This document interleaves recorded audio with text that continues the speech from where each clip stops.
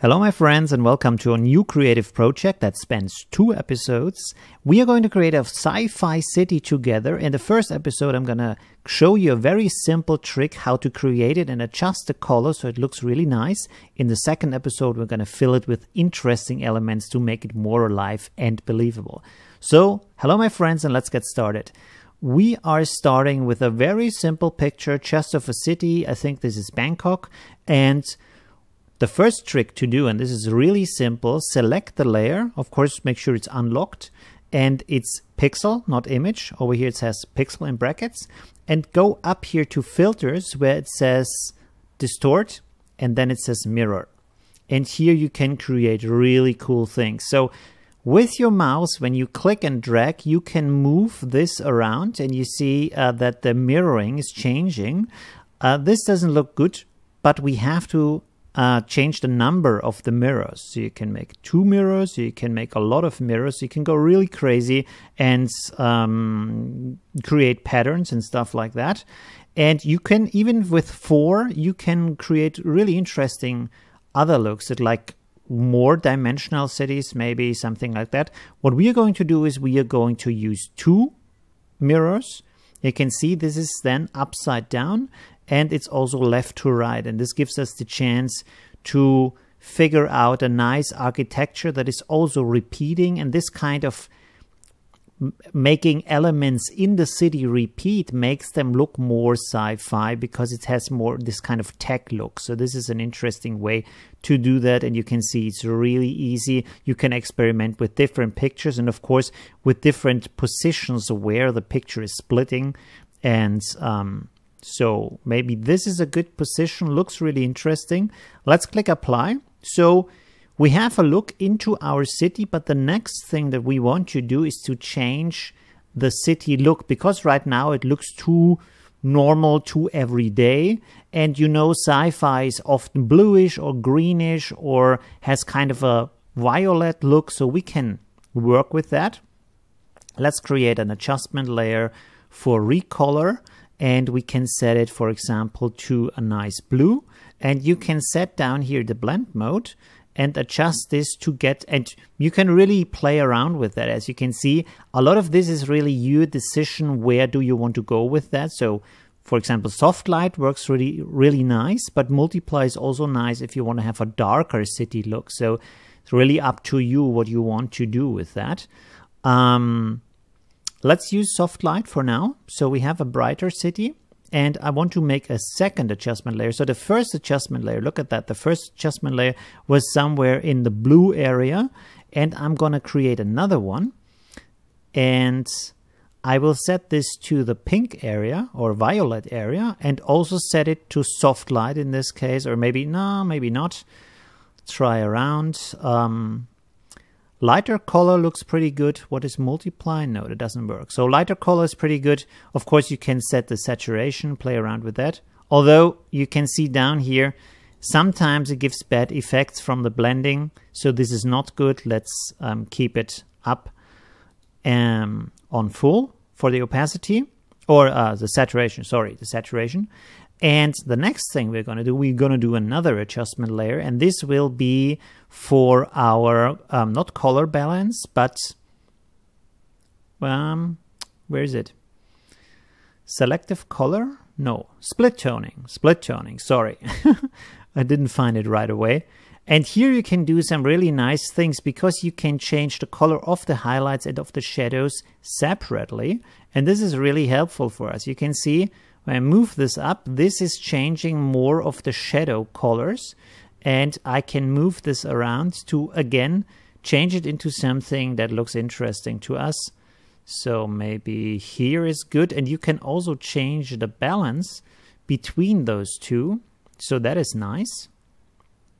And like I said, just play around with that. Find a setting that looks good to you, find something that you are happy with. And now we're going to do another adjustment, and this is for the background here, because a lot of the look of a picture and how deep it feels, how much you feel the space in a picture, is dependent on not just the brightness but also around about how the color is spreading throughout the picture. So we are going to fill these spaces in the background with another color than the colors in the foreground, and this will give us, you will see, this will give us a very nice feeling for the space in the picture. So let's take our brush and set it to a good size like this. I will give this, let's set maybe red as the color. Opacity is at 20%, hardness is pretty low, so we have a very soft brush. And we can just paint in here, and don't take the first result. So I'm just painting in here some color. As you can see, there we go. A little bit here. So everything where you see background, we are going to paint it in a little bit with the color. There we go. And a little bit more in the center. There we go. Over here too. And then I'm going to make my brush a little bit smaller, or actually a lot smaller, like this, and make another stroke. So this is getting darker in the middle. There we go. And with this small one, we can even, let's reduce the opacity to maybe 10%. Brush in here a little bit and in here a little bit. There we go. So the next thing we're going to do is we are going to blur this layer a little bit so everything is looking softer. Filter, blur, Gaussian blur, and let's see, play around with the radius a little bit. Maybe like this. There we go. Okay. And now what we can do next is we can play around with the blend modes, of course. And then we can also readjust the colors to what we like it to be. So we are really free to do stuff here. And it doesn't really have to look red in the end. It's just like we are using a color to give us an idea where we are painting, and then we can readjust everything. You can see when I take lighten or when I take screen or add, it all looks different, and I can really go for something where I feel like this is where I want the look to be. So maybe overlay. Let's try overlay. That looks pretty good. And again, we can take, for example, in this case, we can also take Recolor, of course. But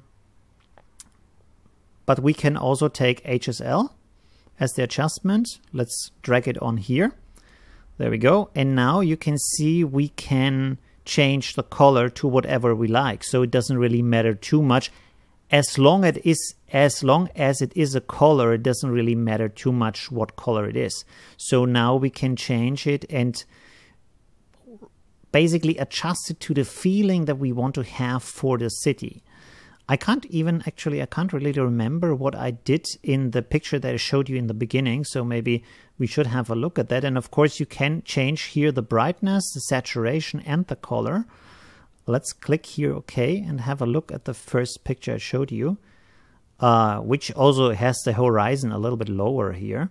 This is more violet and the background is blue, so we can still adjust that. That's no problem. We still have our split toning here. So for example, I can move this over in the violet area, pink area, and work with that. So this is very nice when we have all these adjustment layers that we can go back and forth and see what kind of image looks good to us, what kind of effect we want to have in our picture. Maybe this is a little bit too much. There we go. And a lot of this on how good it feels, how believable it is really about going back and forth on these faders and try to find a setting that looks good enough and that is interesting to you, basically, because this is your work. Is this actually... I think in this case we can really delete the second recolor adjustment. So there we go. Let's go in here again. Let's see with the settings. I actually like this a bit better with the pink background. Although a contrast is pretty nice, but I would like it to be darker in the background actually. Let's see when we make this darker.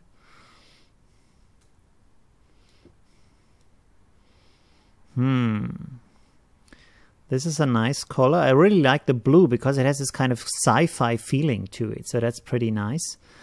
Let's go in here again. Saturation. Set it like this.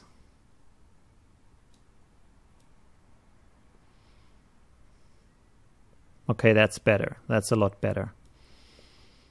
There we go. And let's make another layer, another pixel layer up here. And I'm going to use just a brush with some black on it because I want to make it darker. So let's set this to black. Make the brush really big. Let's see. Even bigger. There we go. I'm gonna scroll upwards a little bit. And I want to paint onto the upper parts here. There we go. Make them a little bit darker. Then I'm going to scroll down and paint over this several times. So I have a very soft, how can I say,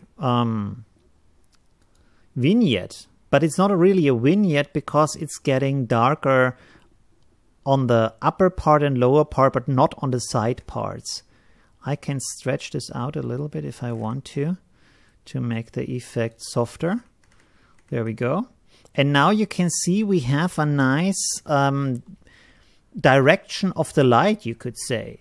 So it's getting brighter in the towards the horizon of the city, and it's getting darker up here and in the lower parts, and this gives us more space in the city, so you can really look into the space, and that makes it more interesting. And the next thing that we are going to do in the next episode, no, not in this episode, is we are going to fill this with different kind of neon ads and maybe some flying cars and some neon lights on the ground, so this really gets alive and really a sci-fi city. So the first episode is just about how do you create that and how do you make it more alive and believable and have this nice kind of light situation in the city space to make it deeper as looking more like a 3D space. So thank you very much for watching the first episode.